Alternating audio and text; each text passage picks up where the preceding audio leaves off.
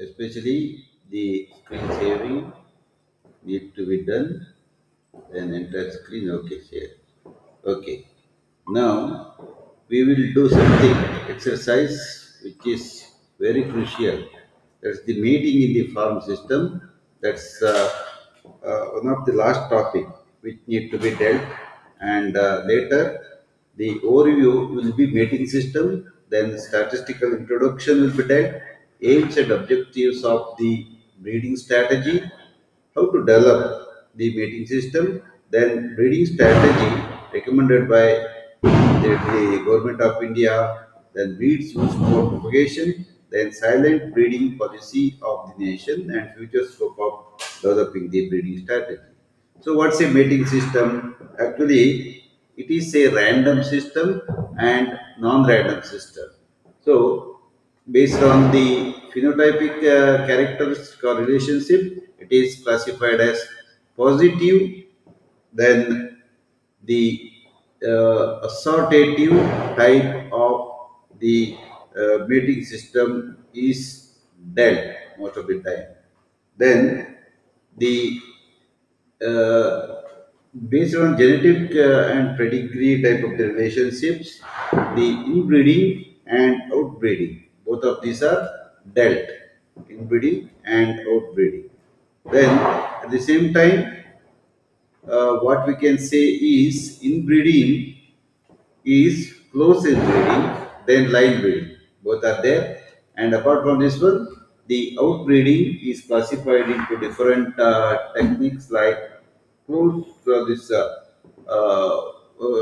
crossing, then crossbreeding, breeding up, services hybridization, then specific crossbreeding, then rotational crossbreeding system.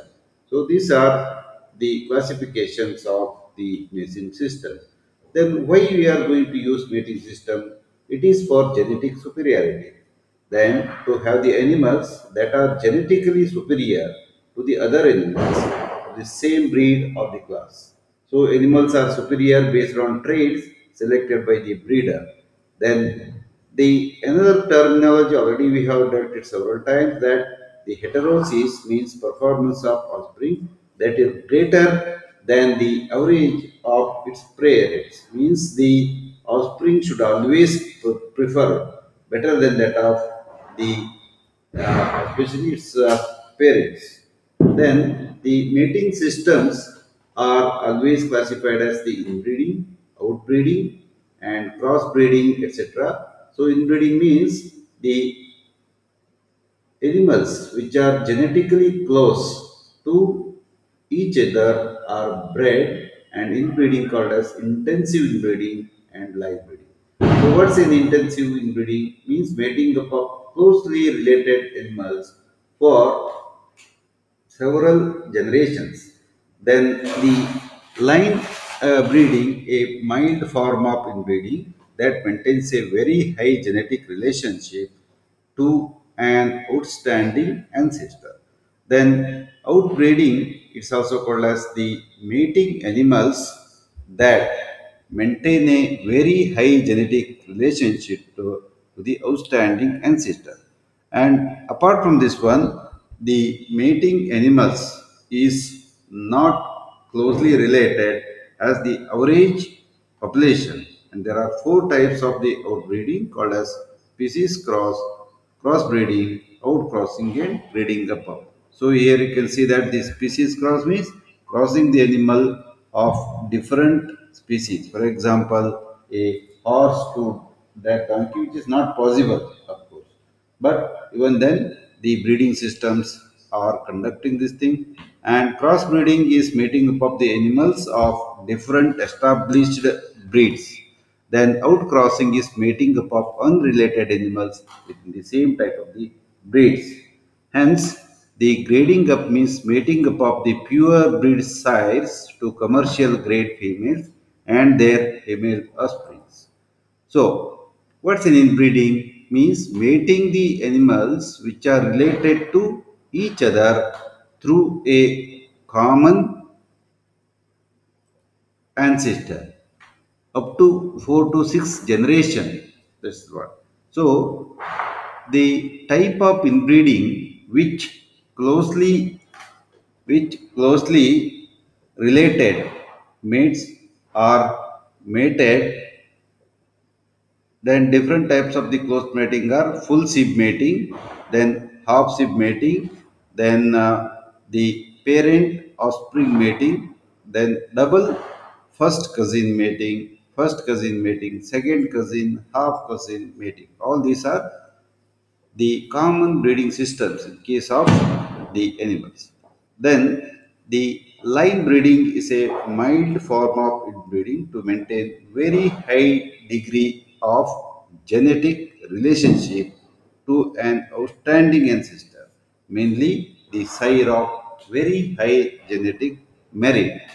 So then here you can see that these are all the pathway of close mating. Here there are four parents are there, means the first parents are A and B, then A is crossed to D and B is crossed to C and B also to D and A is to C. Then C and D made to form the E. So that this is called as the full seed. Whereas the half seed A will be crossed with that of B and C, and B and C will generate D. Whereas parent offspring is the a single parent will cross to D and ultimately it will happen with Z. Whereas the first cousin also it is denoted as A into D, B into C, A into C and B into D. Ultimately the C is met with E and D is F with a separate state, and ultimately it will come with an offspring called as G. Whereas the second cousin, same thing, S, Y, then D, X, A, B, C, and D. Ultimately, this is coming out as the E. So here also the double cousin is little more complicated, as the double cousin means here you can see the definition of the double cousin is the outbreeding system, inbreeding system in which the A is bred with that of the E, then B with F, A with F, B with E. Whereas the second generation will also once again cross with the siblings and double cousins, ultimately ending up with the K. So the inbreeding coefficient is a factor that is probably the alleles at locus are identical by descent. So they are exact copy of a single allele. Then range in breeding coefficient from 0 to 1. So relationship coefficient between two individuals, it is probability that both carry a particular allele due to the common ancestry. So the inbreeding relationship of the different types of the inbreeding are, so mating means inbreeding coefficient, relationship coefficient. So the full sib mating and parent sib mating will have the inbreeding coefficient or fx of 0.25 and r as 0.5. Half sib mating and double one cousin it is 1 to 5, whereas it is 0.25 in case of the relation coefficient. So that we can see here that the full cousin mating will have the this figure as inbreeding coefficient and 0.2125 as the relation coefficient. Then the second cousin mating still it is reduced, then it is also reduced here. So the inbred line is another thing where in which the inbreds developed from two generations of full sib matings. So it has 0.35 to 37.5% minimum inbreeding coefficient. So all individuals have identical genotype. Inbreed lines are against adverse environment and they need good environment to growth and for farmers. And these are highly homozygous in lines. And these lines 2b for the hybridization. Then we can say that these lines are in crossing two different inbred lines derived from the same inbred. So inbreeding cross of two different inbred lines derived from different breeds. So the consequences of the inbreeding are, as it is going on increasing, increases the homozygosity and decreases heterozygosity. So the uncovering the recessive genes leading to hereditary defect, which is not recommended many times. Then increased genetic resemblance and prepotency is another thing, and decreases the genetic variability.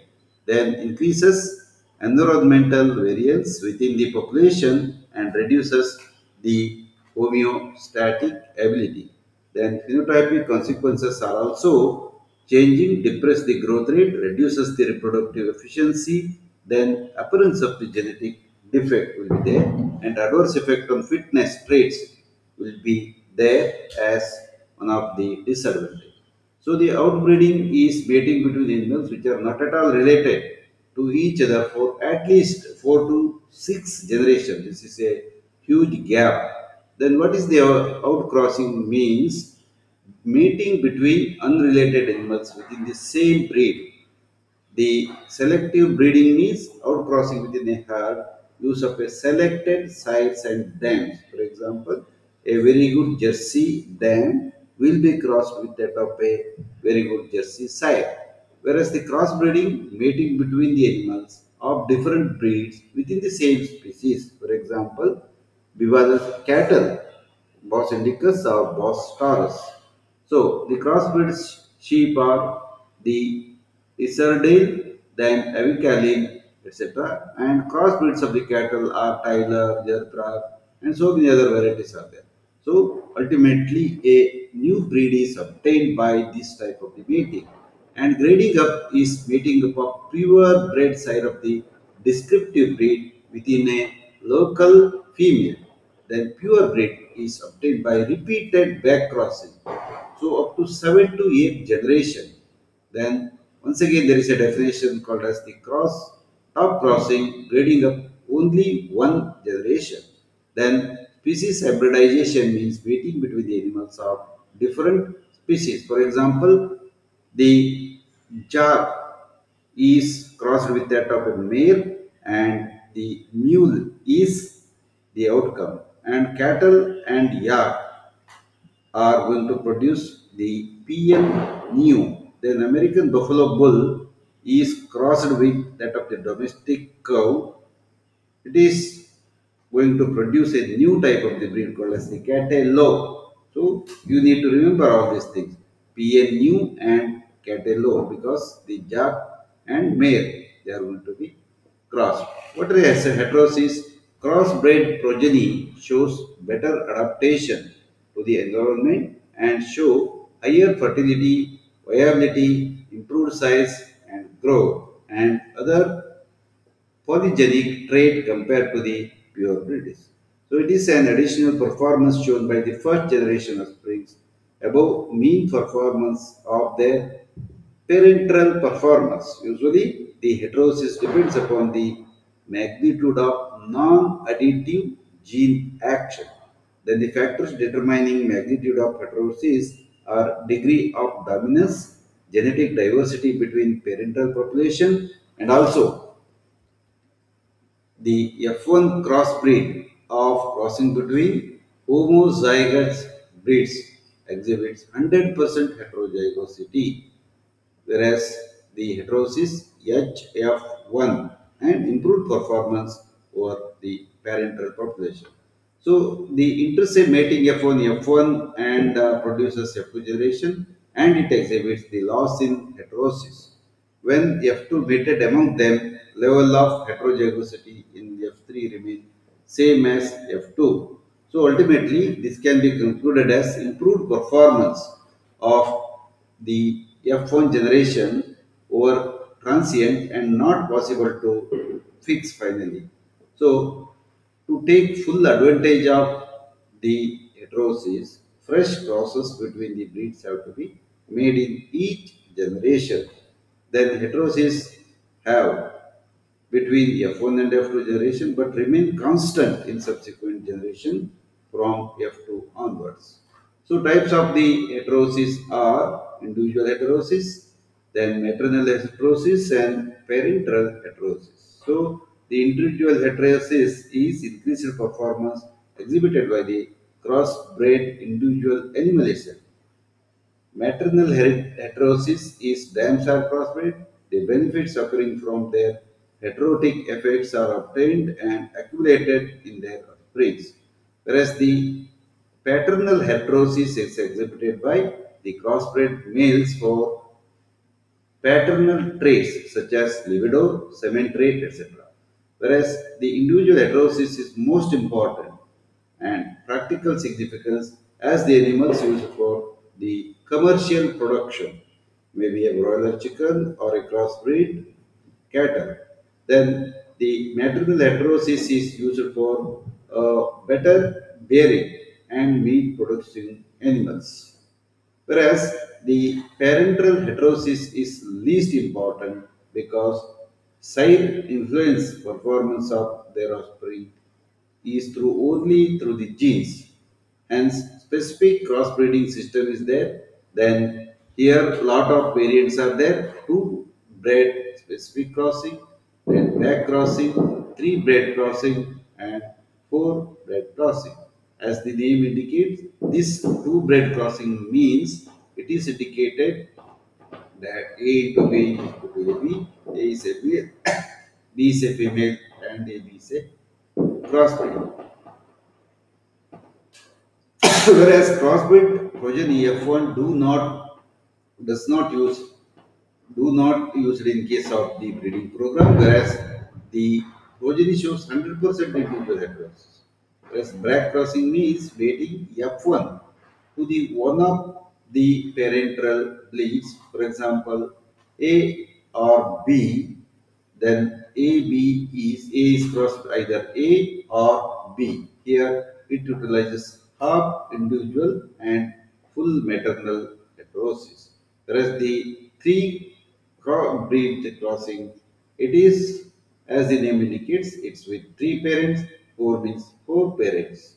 So the rotational crossbreeding system is a specific cyclic pattern of the rotating. The use of sire breeds on in these crossbreed cattle from a preceding crosses. So two breed rotational crossing F1 crossbred females are mated back to the males of one of the parental breeds. In next generation, the crossbred female males are mated to sire of breed. And the same thing, which is earlier like the specific crossbreeding, this is also different types of the crossing steps are there, whereas 57% inheritance from the last sire breed, 29% inheritance from previous sire breed, and 14% from the third breed. So here you can see that percent of heterosis in different type of the fractions of the heterosis. For example, types of the cross, male and female, two breed cross A into B, then individual it will be 100%, maternal it is dash.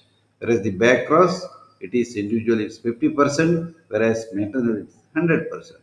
Same thing, it is 50, 100 and 4 cross breed, everything will be 100%.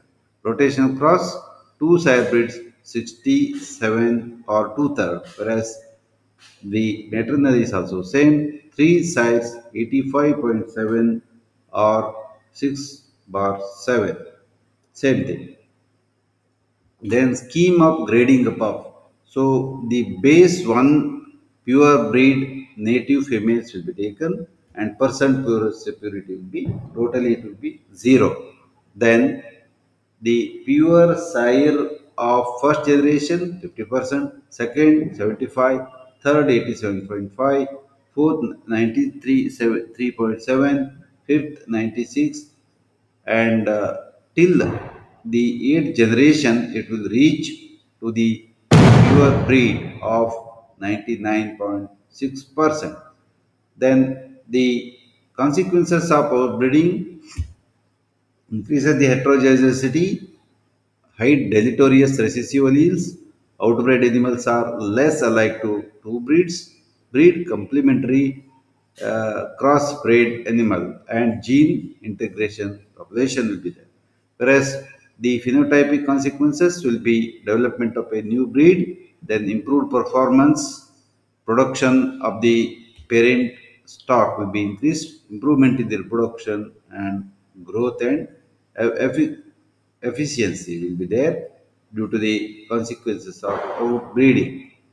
So suppose it's a total milk India is once again the data as per the 19th cattle census, that is 187.75 million tons total milk production in India during 1819 is 8 point million tons. So wool production 40.42 billion tons kgs. Then egg production 130.32 billion number of eggs. So the same thing, India has produced 187.75 million tons of the milk, meat, 8.11 million tons, egg, 103.32 billion, wool, 40.42.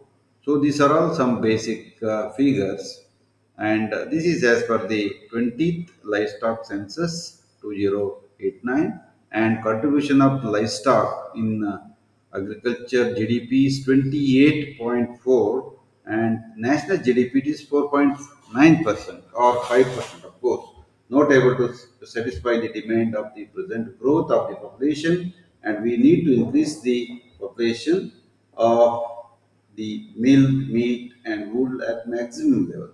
So, exploit the genetic resources to the highest extent and using the breeding strategies. So, what are all the objectives? We need to exploit the good milk, meat and wool production, highest extent, availability of the good quality draught animals has to be used, then genetic improvement of the individual breeds.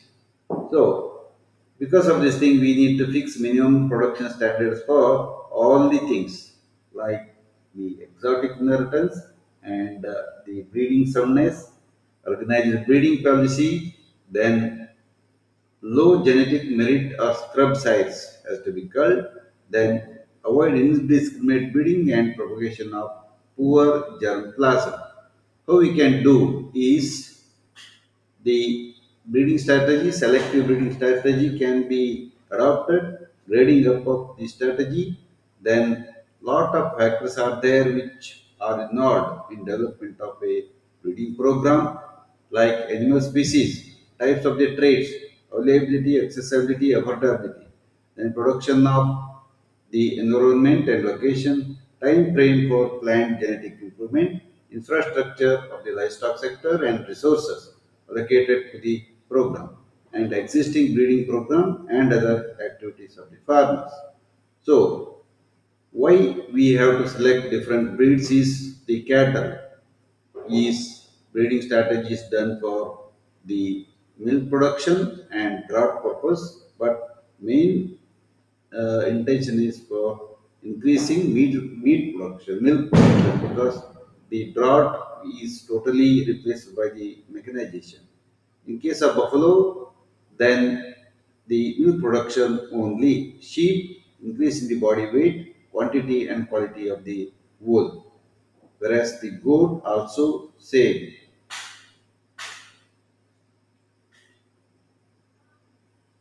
Then the breeds of the cattle used for propagation of the Indian breeds are Gir, Haryana, Malvi, Rathi, Kankraj, Nagpuri, Tharparkar, Sahiwal, whereas the buffalo, Murrah and Surti only, entire India it is used.